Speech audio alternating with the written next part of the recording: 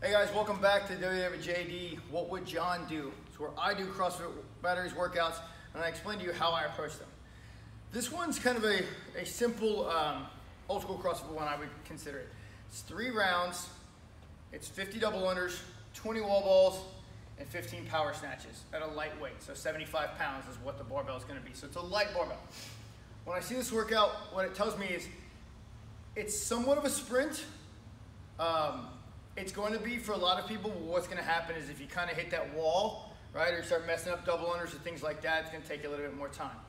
The biggest key I found when I do this is try to go unbroken or as smooth as possible in things like the jump rope and the wall ball and the snatches. I'm not trying to get sloppy, trying to hurry, right? If you mess up on your double unders 2 or 3 times, that 50 becomes, way longer than you want it to be.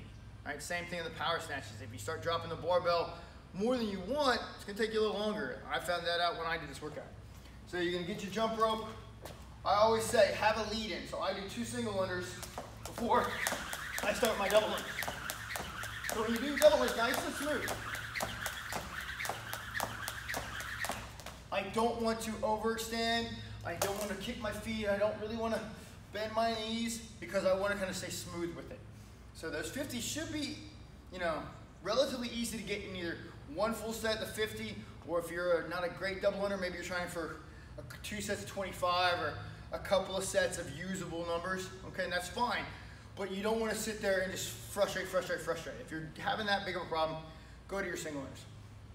20 wall balls. 20 wall balls is not hard to do unbroken. Now, maybe if you're breathing really heavy, you can't do 20, maybe you hold on for 10 and 10. That's fine, but you don't want to rest on the wall balls. It's such a small number of wall balls, you really want to get into it and get it going.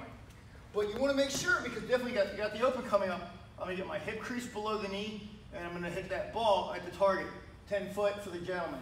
Squat, up, boom, boom. I'm turning my arms, let my shoulders relax. I don't want to leave my arms up in the air on these wall balls, especially in this workout where I know I'm going to need them for my power snatches. 20 wall balls, get in there, get them out of the way. Even if you do 10 and 10, a short rest break in between those 10, and back on the wall ball. The power snatch is where we see the sloppy, okay? We're breathing heavy, we're trying to hurry. It's a lightweight, don't muscle snatch it. I know some of you could probably easily do that, but in the beginning, if you muscle snatch where you don't use your legs, this is what I'm talking about, just one of these. You won't be able to sustain that the whole workout.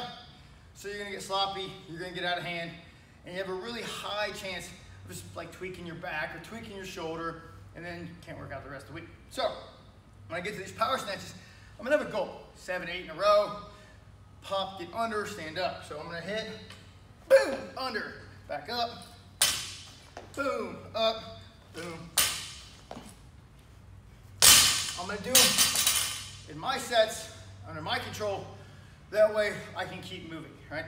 For me, I'm shooting for somewhere in the 8 and 7, maybe 10 and 5 in the first round, maybe 5s the rest of the round, depending on how I'm breathing. This is definitely gonna be a lung burner, okay? You're gonna breathe heavy during this one. It's gonna hurt, but that's a good thing, right? It'll be over before you know it. So again, stay smooth, don't get sloppy. Hit that like button. Thanks, guys.